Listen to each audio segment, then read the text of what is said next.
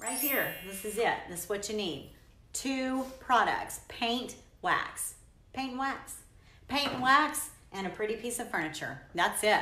I had someone write to me this week that they were so frustrated because they tried to do a technique that I'd done and it was a mess, a hot mess, and she said I was crying. She was literally crying, and that breaks my heart because I am on here to inspire you to succeed. I want you to succeed. I don't want you to become frustrated and cry and put it away and never touch paint again. That's not what we want. If someone else who were brand new to painting, who watched 1,000 videos, decided to do this could be a success. Just look for a piece that's got good bones like this and just imagine it. Choose your color, which I know can be really, really hard. So here we go, Tree Frog Green, gorgeous and bright. This is it. These are our 2 products. This is gonna do the whole thing.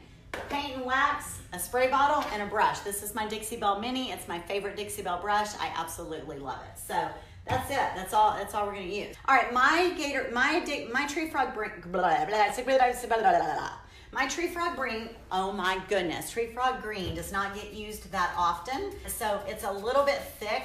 I am gonna go ahead and pounce this on, but I may take my spray bottle right here and give it a little bit of spray, and it'll just help that paint get into the nooks and crannies, and it'll spread out a little bit. Dixie Belle paint, what's awesome about it is if you want something really thick with a lot of texture, you can usually open this up and just let it air dry. Let air get to it, and it makes it nice and thick for you. Or if you've had your container open for a while and it's gotten too thick, you just pour it out into another bowl and add a little bit of water to it, and you can dilute it down to whatever consistency that you want. So nothing pretty here, you guys. I literally did all of my paint here in just like 20 minutes. You just want to slop it on, get it in all of the nooks and crannies, just like this. Okay, we're gonna get this whole piece painted together right here, right now. Get down in the deep spots, and then I'm gonna go back and clean up my brush strokes in just a second.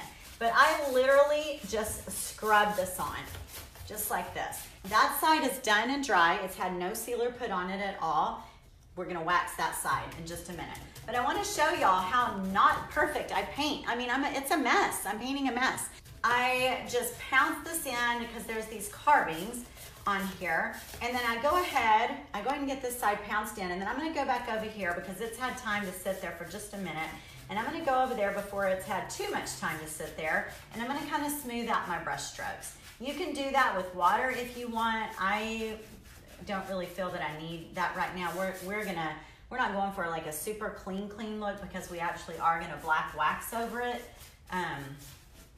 So there we go. Okay, got that thrown in there. Now I'm gonna take my brush, and I'm gonna start up here at the top, and I'm just gonna bring my brush strokes down, just like that. I want it to go from top to bottom. Just smooth it all out, just like this. And then I wanna get in here and pick up any little drips that I might have, like your holes right here, you might get some drips. I just usually use my finger, pull that out, just dab any excess off with your brush, smooth it out. All right, here we go again, guys, up top to bottom. Just making my strokes go from top to bottom, just like that. Okay, so same thing here. Look what I can do, y'all. I can go like this. I don't have to go up and down on the sides yet. I don't have to. You don't have. You can just fill in all your areas. Just get it on there. Just move it around. You don't have to be perfect. You don't have to use tape. And then at the last minute, come back and straighten out all of your strokes, just like this. I usually go up and down, get them just the way I want them, and then very softly, I come back and I move it just like this. Okay, just like that. Same thing up here, nice and smoothed out. Same thing down here, and we're done. We're gonna turn it around. I did not degloss, I did not sand, I cleaned it with White Lightning, then I just started painting.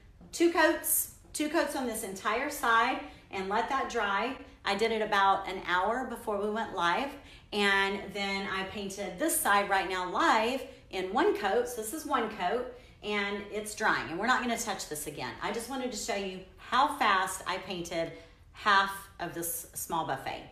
Half, okay?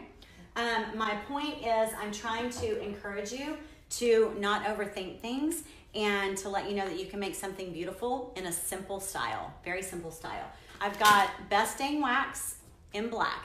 Best Dang wax is grabby. This chalk paint is very porous. Its pores are open. It hasn't been sealed, and it's gonna absorb and soak up like a sponge anything that you put on it. So when you put a dark wax on it, it's gonna drastically change the color of the paint, and it's going to soak into all the little pores of the paint. It's gonna soak the heck up out of this Best Dang wax, which this is what it looks like. I use it a lot. I absolutely love it. I love it in brown and black, and this is the black. You can use any brush to apply this. Tonight, I'm gonna use this one because this paint is fresh. This paint has only been dry for about an hour and a half. It's much softer and easier on your paint, but you do need baby wipes. You need some baby wipes. So here we go. By the way, my affiliate link is at the top of this video. I'd love it if y'all decide you want to try something. If y'all would use my affiliate link, that makes us all so very happy. So let's start in here. So this part's kind of scary for a lot of people because a lot of people are like, what? That's so dark and so black, and I don't know that I can do that. That's so scary. It is. It's a very scary part. But I want you to cover it completely. And people also say, well, oh, it's such a waste. I mean, you know, you're putting all of that in there and then you're wiping most of it away. Well, I am, but the look is so amazing that I don't even care. And plus, a little bit goes a long way. These last me forever. They last forever. So let's do one panel and not the other, and so that you can get a good look. There's no rush. I just keep going in a circle. I just want to get it in all of the cracks. I don't want any green highlights showing anywhere. I want it to be all black, just like this.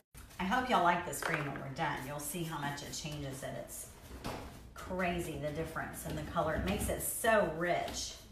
So depending on how this looks, because I do want it to be a Hollywood glam piece, I had said that I didn't need to top coat it with anything, but I honestly may go ahead and do either gator hide or the clear satin top coat, not satin, the clear coat in gloss. I may do that. I probably will use gator hide. Gator hide gives such a beautiful shine.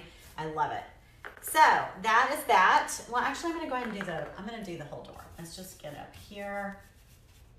Do this. Is that scary? Scary for you guys? So here we go. I'm gonna take this and rub that away. Isn't that gorgeous? It just gives like this hint of black and all the grain. It brings this faux wood grain that's going on this piece. It makes the carving, look at that carving compared to that carving, and you just keep going. You just fold your baby wipe over and you just keep rubbing. You can make this as clean as you want. You can take off all the black if you wanted. I mean, except for all the way down. Obviously, you can't get all the way in there, but I love it. I like it shadowed like that. Now, there's other ways to get shadows. You just have to find what you like to work with the best. But on these type of pieces, especially over the rich colors like the green and the plum crazy, I really, really like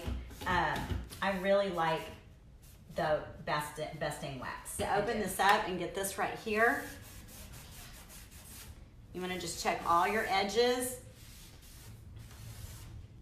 So what you think about that, y'all? Here's some black up here. You don't want to leave that. If I'm not going to finish working tonight, I want to make sure and wipe that away because that wax will stay on there. This is what they look like. We got a lot of black off. You see that? And I could go back in and take off even more. If this is too grungy for some people, no problem. You just wrap it around your finger like that and get up in there. Get up just like that. You can make it even a brighter green if you want. But I like it. I like the shadow effect a lot. Imagine that this piece right here, which is so stunning, I'm gonna paint this in a super, super bold gold, and it will sit right here in a very brilliant gold, and I think it's gonna just be stunning. I hope that this encourages you to step out of your that comfortable place, or maybe even that frustrating place of not trying something, or maybe the place where you tried something maybe too big for you right now and you need to kind of baby step it. Just back it on up. Feel free in the comments to let me know what it is that you would like to see from me, and I will do best to work that into my custom orders, okay? Okay, guys, y'all have a wonderful night. Sweet dreams to y'all too. Talk to you next time. Bye-bye.